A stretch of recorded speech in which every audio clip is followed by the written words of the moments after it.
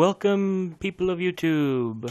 I know it's been a couple weeks since my last video, and I'm sorry about that. I got distracted by some stuff and did not keep my word about making videos week after the last one. So for that, I intend to record 3 videos today, post all 3 of them today, for your enjoyment, if there's anyone actually watching this. Hopefully there'll be some. But yes, those few of you that may be wondering, this is Dark Souls 2 Skull of the First Sin, and this will be the first series on this channel.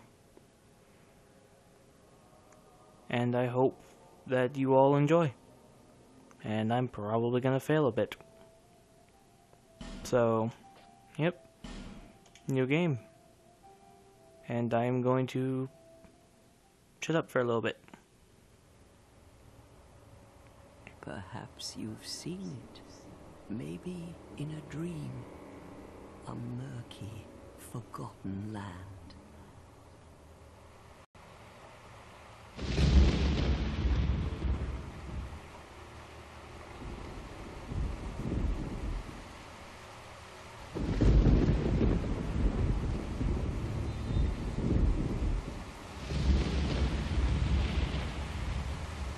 A place where souls may mend your ailing mind.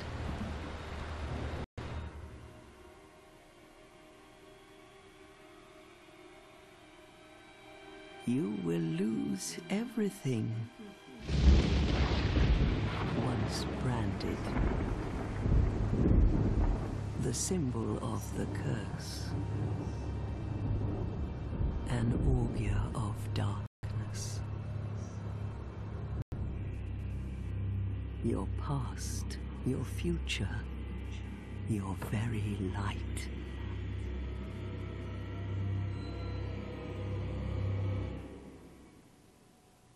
None will have meaning, and you won't even care.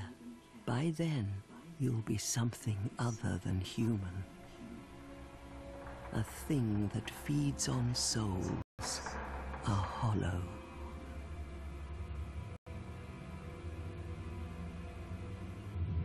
Long ago, in a walled-off land far to the north, a great king built a great kingdom. I believe they called it Drang Lake. Perhaps you're familiar. No, how could you be? But one day, you will stand before its decrepit gate without really knowing why.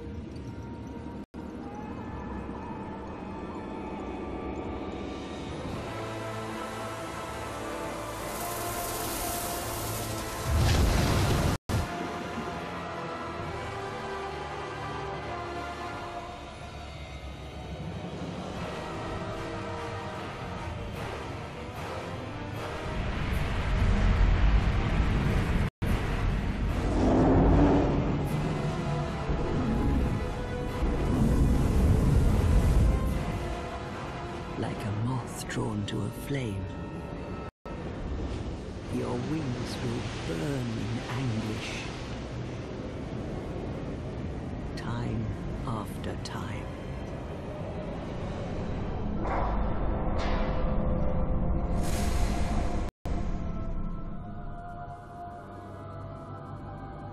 For that is your fate, the fate of the cursed.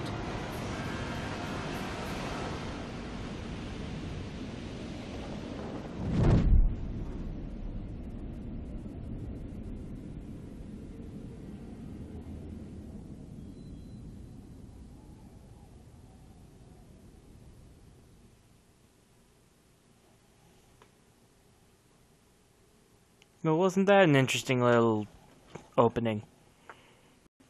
I never have understood what was going through the character's mind when he went and jumped down into a whirling vortex in the water. God knows I would never do that in my right mind. Of course, this guy is going hollow, so I guess he isn't in the right mind. But who am I to say? And I would like to apologize for not keeping my word about recording the videos. But yeah, so here we are, the things betwixt, the starting point of all characters in Scholar of the First Sin or Dark Souls 2, whichever one you have. Real quickly, I'm gonna come over here, and there's an item hidden over here. Well, not really hidden, you just have to go back here and boom, rusted coin. I never really used rusted coins, but who knows. I might use them this time. Probably not, though. Probably just gonna sell it when I get the chance.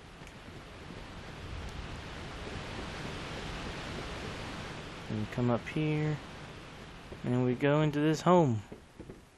And we meet some more creepy old women.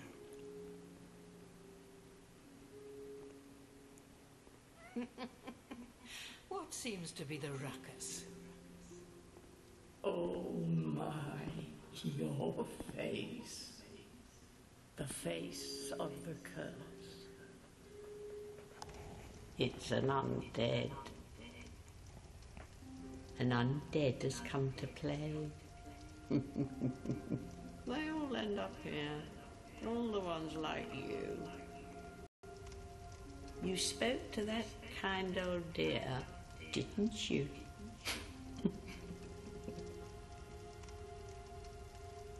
You're finished.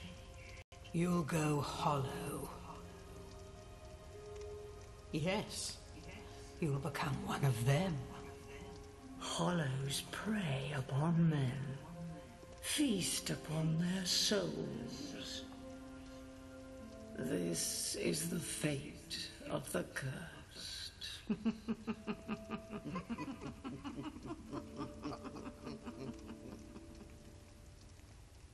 What is your name? Yep, these women are as creepy as ever. The name I'm going to go with is obviously Kate. Woo, Kate Gaming. At least you know your own name. Here's your reward for sharing. It's a human effigy. Take a closer look. Who do you think it's supposed to be? Think back, deep into your past. Yes, it's an effigy of you.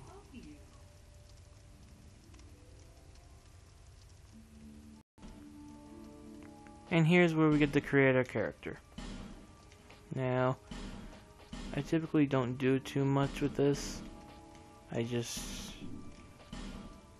will change a few things. What hairstyle to go for this time around?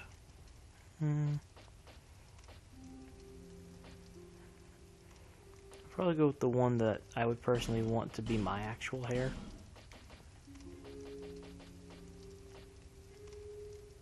Then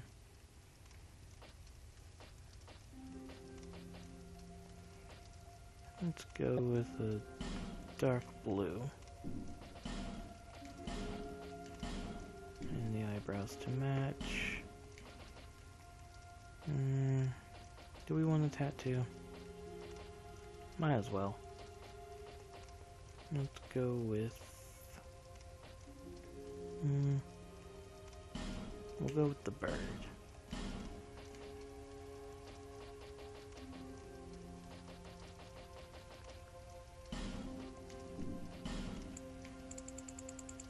I like making the tattoos as dark as possible so that they can be seen pretty well on the character.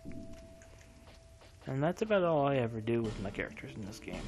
Now for class-wise, I'm unsure of what class I want to go with. I think starting off, I'm going to choose the swordsman. Just because I like the weapons and the stats that this class starts with, but I like the ones the knight has too. You know, I'm gonna go with the knight just because the knight will allow me to live longer. And then for the gift, I typically choose the healing wares, just because it gives me extra healing items to use. And there we go. This is Kite, our character for this playthrough of Scholar of the First Sin. Yes. All people come here for the same reason. To break the curse. You're no different, I should think. Doesn't stand a chance. Well, you never know.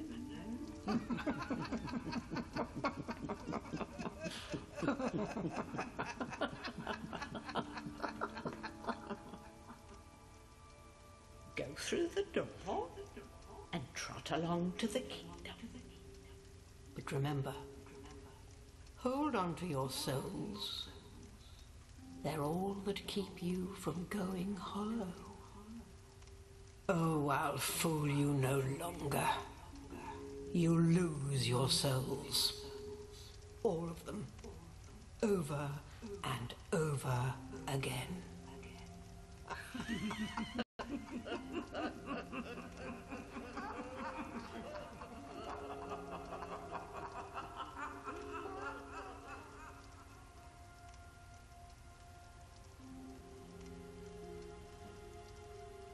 Yeah, I've never been too fond of these old women. Anyway, now the actual game has started.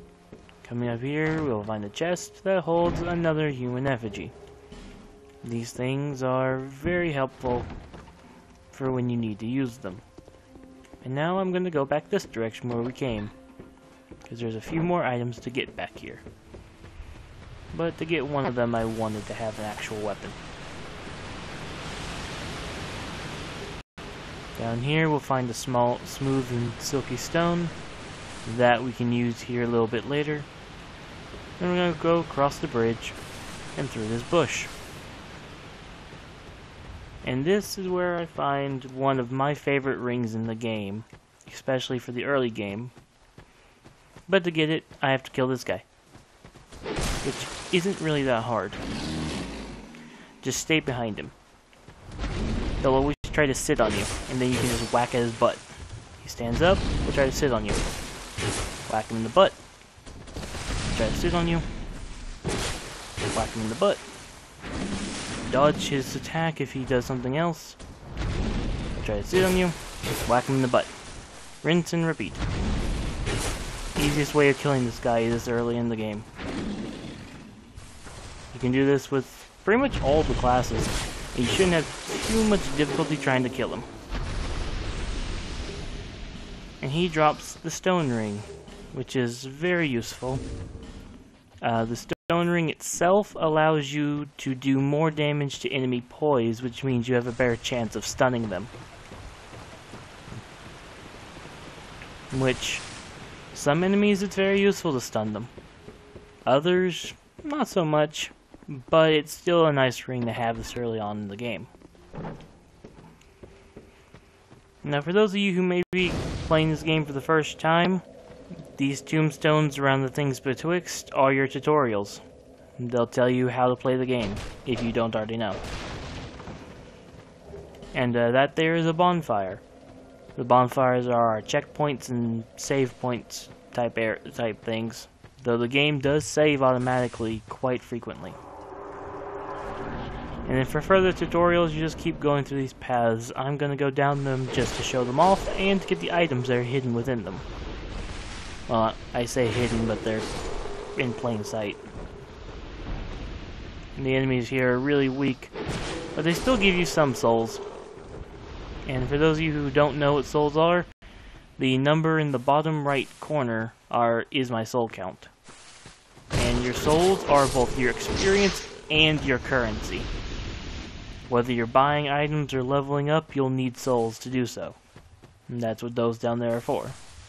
You'll get souls for killing enemies, using certain items, all that kind of stuff. Now this guy has a bow, and he shot me with it. And I cut him down. This area's not hard. Mainly because it's meant to be a tutorial. It's not meant for anything else, really. So we'll come through here, find another bow wielder and another one of these weak guys. Ow. And I just got shot in the face. You know, I don't appreciate arrows to the face. Jerk. Come over here, pick up the life gem, which is one of the healing items. You'll usually start with 10, but if you choose the healing wares, you'll start with 20, and here we have the crows. Now, I don't know what their actual names are, but you give them the small, smooth, and silky stones, and they'll take it, and they'll give you items for it. Right there, I just got a soul of a lost undead. Like I said, is an item that'll give you souls when used. And this ladder is a shortcut to get back up to them for when you come back with more small, smooth, and silky stones. Or large, or normal sized, smooth, and silky stones. So, then we'll come through here, and we'll continue to kill all of these guys. And I missed the first hit. Jump attack, and then cut him down. Now this might be where I get my first death of the series. Let's find out. And I do not die here. Will I die on my way back? An Amber Herb for new players, oh sweet, I survived, is an item that refills your spell uses. We'll see that later on in the playthrough. For those that are curious, I will probably be doing a more dexterity and magic mix build, but I'm unsure which magic I'm going to use. Because for those of you who don't know, there are 4 kinds of magic in this game, and I'm unsure which one I'm going to use with this character. But they're all very useful in their own right. You know what? I'll let you all decide. It's going to be a while before I can start using magic and stuff anyway. So why not let you all decide? Comment down below what magic you'd like to see me use with this character.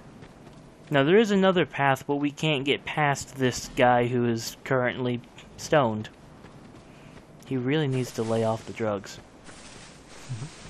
But we'll have to come back there later. There isn't really anything important over there, but I would like to show that area off just because it's there, and I'd like to show it. But we'll come right through here, and we'll come out into Majula. This will be your main central hub of the game, where you level up, where you'll shop, all kinds of stuff. It's a very diverse area, and now you just jump off this cliff. Jumping off these 2 cliffs, you'll come down and get a Morning Star, Cleric Sacred what again? Chime. I forgot. And you also find the binoculars, which the binoculars are very helpful if you're a magic user, because using the binoculars you can free aim magic if you want to use it at a distance. And then we've got the bonfire here.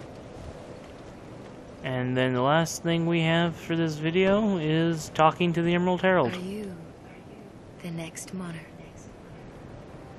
Or merely a pawn of fate? Bearer of the curse, I will remain by your side till this frail hope shatters.